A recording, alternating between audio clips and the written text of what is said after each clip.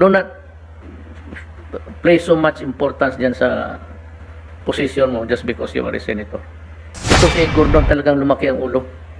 He treats other people like inferior sa kanya. You know, gawain mo yan sa iba, wag sa akin. Putang ina mo. Iginiit ni Gordon na mananagot si Duterte sa gulo ng Farmali. Iginiit ni dating Senador Richard Gordon ang pagkakasangkot umano ni dating Pangulong Rodrigo Duterte sa mga kaso ng Farmali graft na aniya rin ay dapat ay plunder, isang posisyon na pinabulaanan ni Ombudsman Samuel Martires. Ang sinasabi ko dapat managot si dating presidente dahil siya ang nag-appoint. Pag tiningnan ninyo ang report ko wala akong pinalalampas. Kung titingnan mo ang ebidensya, may timeline nakikita mo lumalaki ang sunog pag lumalapit sa dating presidente. Idinagdag pa ng dating senador na bagamat ikinatuwa niya ang aksyon ng ombudsman, dapat sana ay plunder ang isinampa laban sa mga respondent. Idinagdag pa ng dating senador na bagamat ikinatuwa niya ang aksyon ng ombudsman, dapat sana ay plunder ang isinampa laban sa mga respondent. Pero ngayon po, importante na pag-usapan muna natin. Yung di umano ay Senate report now tungkol sa Farmali. Well, Senate report, kuno. Wala pa pong Senate report kasi alam naman natin, ang Senado ay collegial body. Bago po yan mag-adapt ng report, pinagbubutuhan po yan sa plenaryo. Wala pa pong pagbubutuhan. So yan po yung opinion lamang ng author, ng chairman ng committee on yung Blue Ribbon Committee. Yan po yung opinion, personal opinion ng chairman ng Blue Ribbon Committee. Hanggang hindi po yan pinagbubutuhan sa plenaryo ng Senado. Sa ngayon po, papel lang po yan. Wala po yung visa. So hindi po totoo na meron ng findings ang Senado.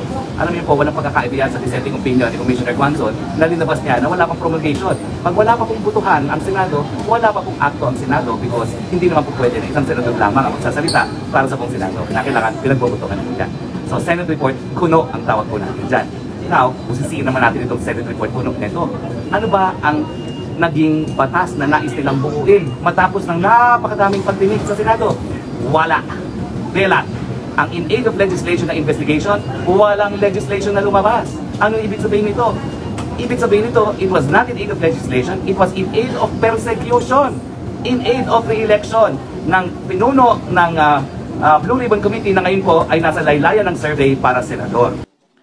I look forward to clarity on the respective positive or negative responses of our senators. I even look at the possibility that they may say they will dissent, or they will amend, or they will interpolate, which has been the practice. The senators are representatives of the people and who possess a national constituency. We require our fellow senators' vote so we can bring Farmali to the plenary. If you are voting for or against our report, let us make it clear in the record.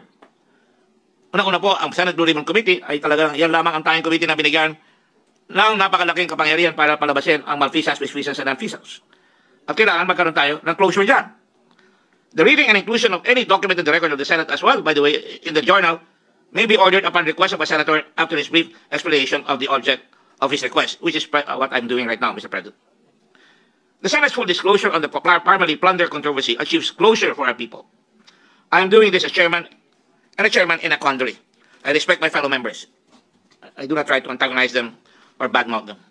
I respect the Filipino people. But we cannot shirk from our responsibilities or our duty to act on a committee report by not signing it, either in agreement or disagreement.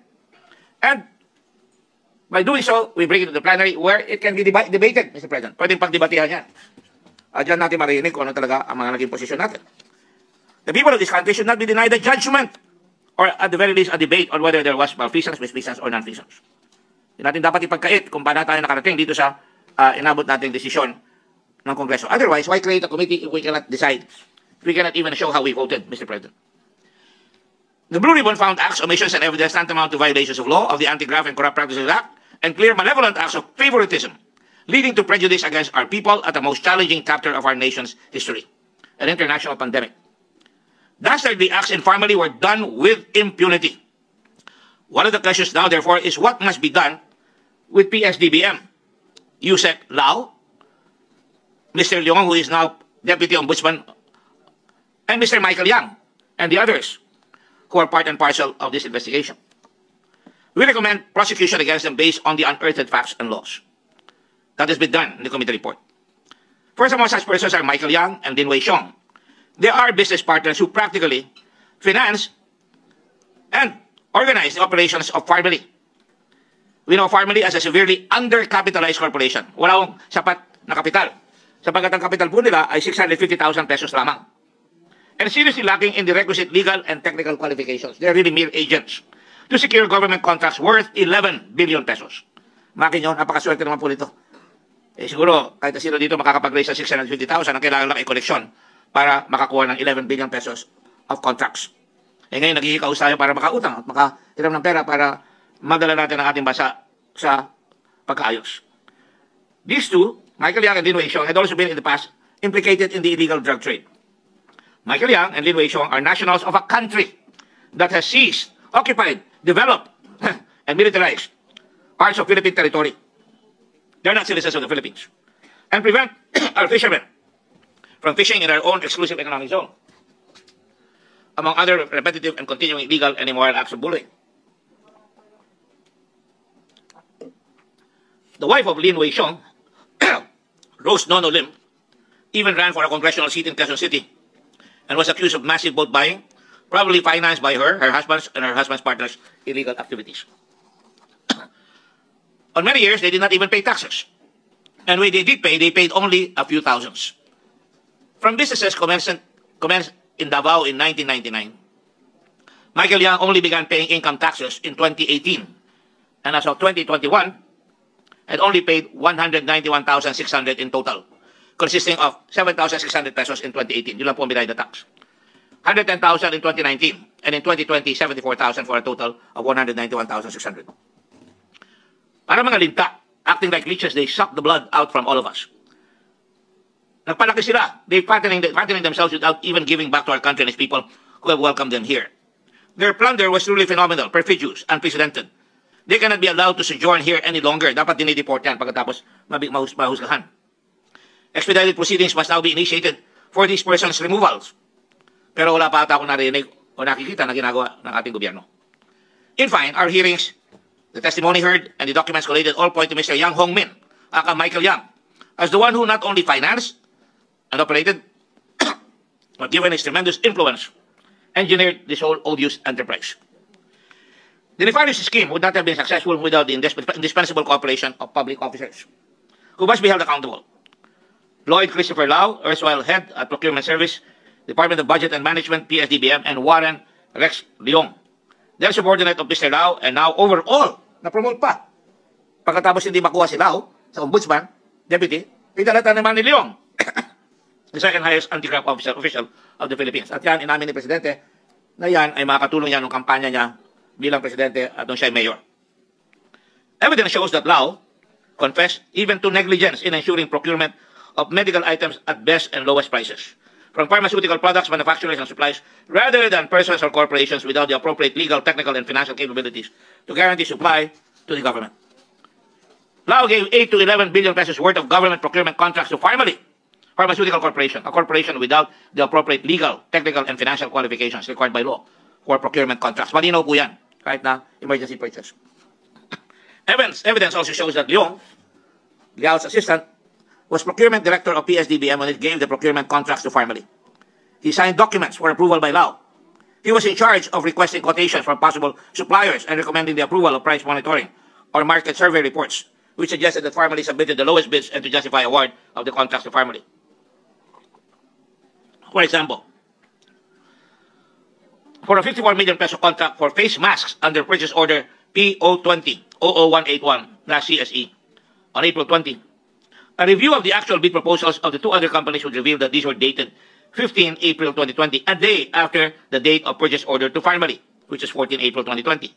The supposed bid of two other companies, Cosmic Technologies Incorporated and Ashton Homes, used in the price monitor market survey report of PSDBM, were both dated the day after the purchase had already been awarded to Farmally. Talagang lokohan. Lau and Leong, public officers, are clearly criminally liable under, among others, the Anti-Graft and Corrupt Practices Act. Section 3E, Republic Act 3019, undue injury to any party, including the government, or giving any private party any unwarranted benefits, advantage, or preference in the discharge of his official, administrative, or judicial functions through manifest partiality, evident bad faith, or gross inexcusable negligence.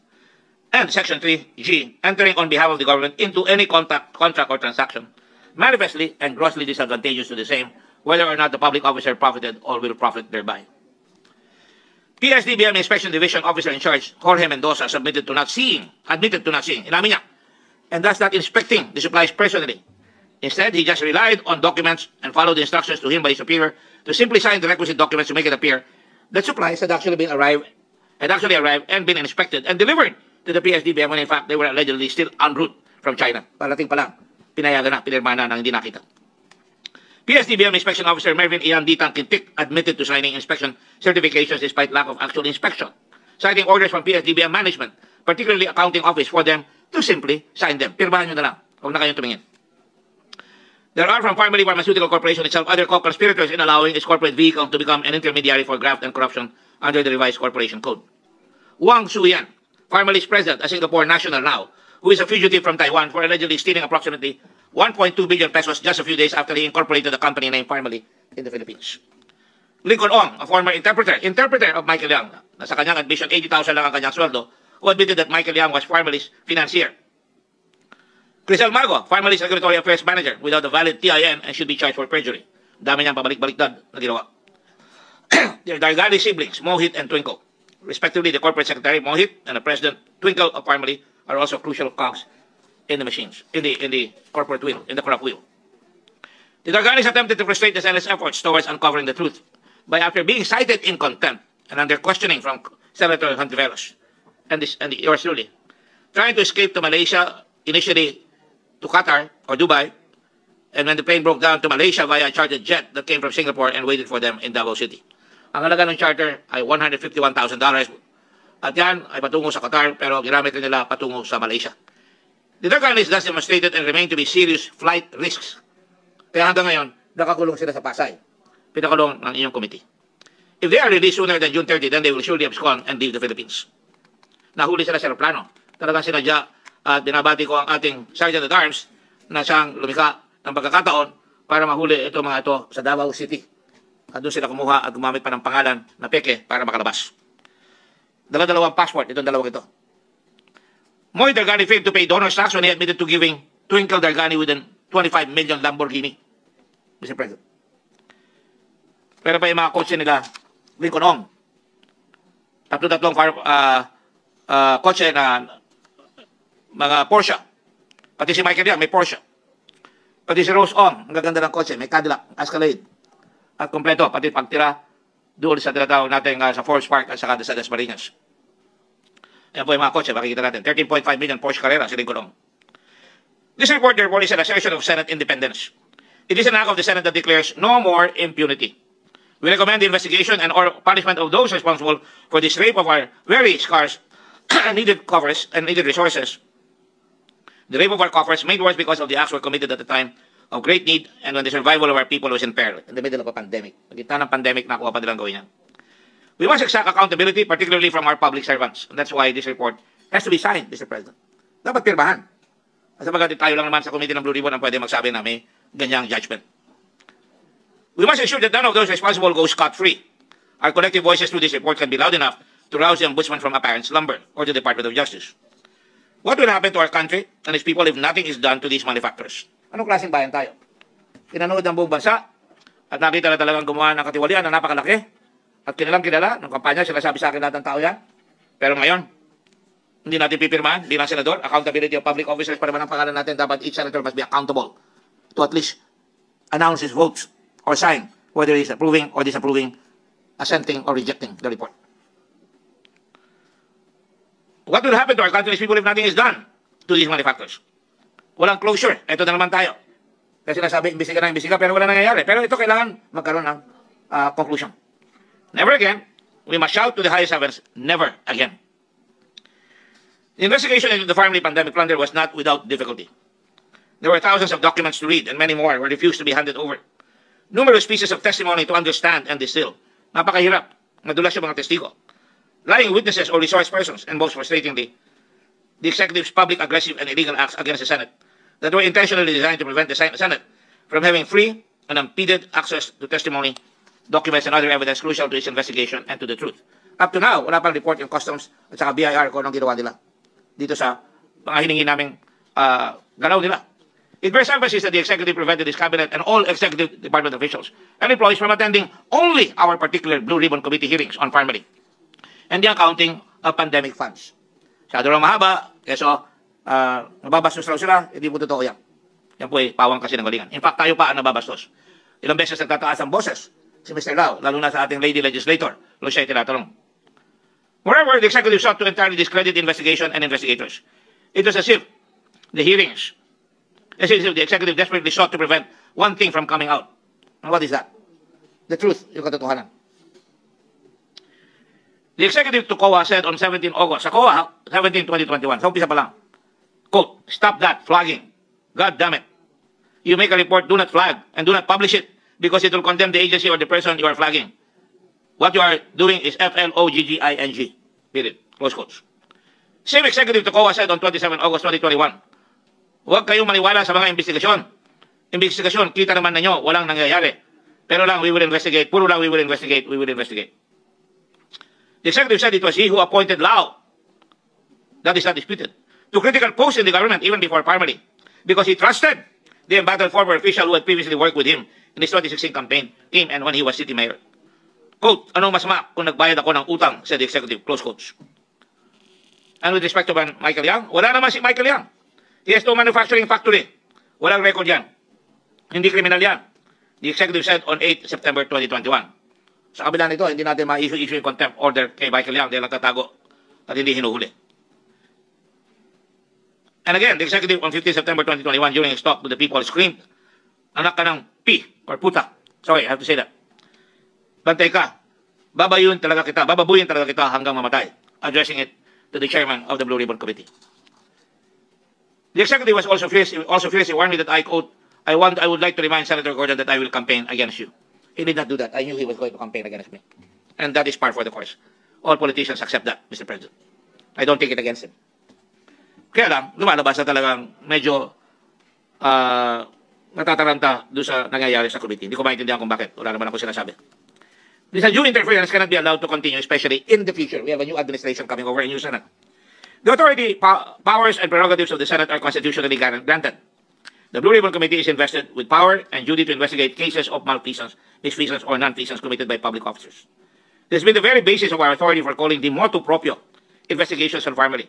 It is our sacred duty to defend the truth, to ferret out the truth, and above all, to defend the Senate as a co-equal branch of government.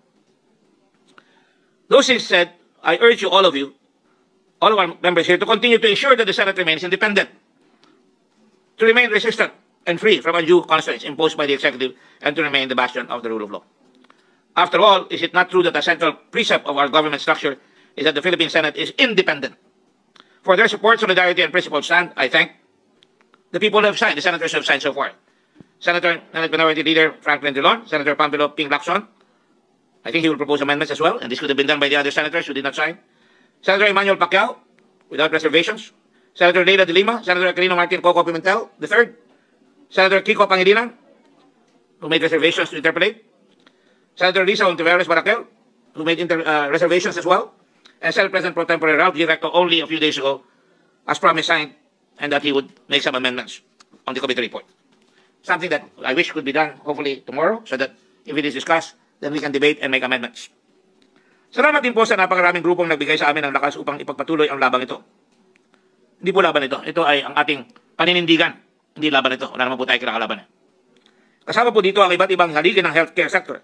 Filipino Nurses United, Philippine College of Physicians, Philippine Society for Microbiology and Infectious Diseases, Philippine Urological Association, Philippine Pediatric Society, Makati Medical Center, the Integrated Bar of the Philippines, Philippine Bar Association, the Chamber of Commerce of the Philippine Islands, Child Rights Network, Bishops Businessmen Conference, Investment Houses Association of the Philippines, Financial Executives Institute of the Philippines, Judicial Reform Initiative, Management Association of the Philippines, Makati Business Club, Shareholders Association of the Philippines, the Ateneo de Manila University, Ateneo de Naga University, Xavier University, Ateneo de Cagayan, De La Salle University, Shape Up,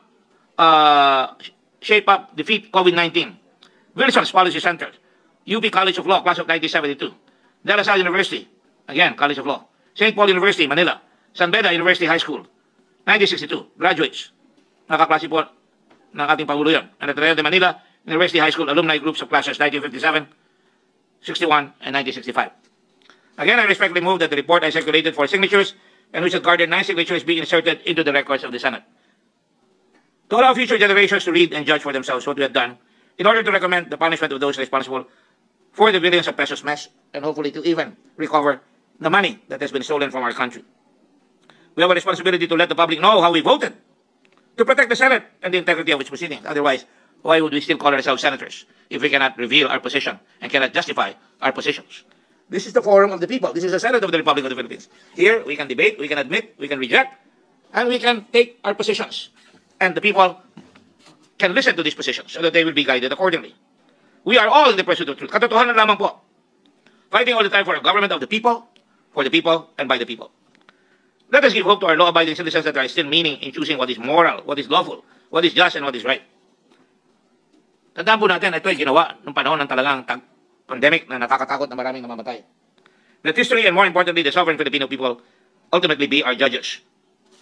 Maraming salamat po sa inyo lahat. Yan po ang aking report. At kung maaari, sana mahikayat natin pumirma pa yung gustong pumirma. Binigay ko lang kay Senator Gatchalian kanina yung gusto niya rin basahin. At kung yan ay magagawa, pwede pa natin pag-discussion yan bukas. At kung di naman, again, I reiterate my motion to insert the record and its attachment for the record, our draft report, and that and its attachments be inserted into the Senate records, including this speech. Thank you very much, Mr. President, and God bless the Republic of the Philippines. Yes, there's no objection. The motion is approved, and therefore we place on record all the manifestation made by the gentleman from Zambales. Thank you very much, Mr. President. I think it's a very good step, and I hope that in the future we can all learn from this very sad experience. Thank you very much. Thank you. Thank you.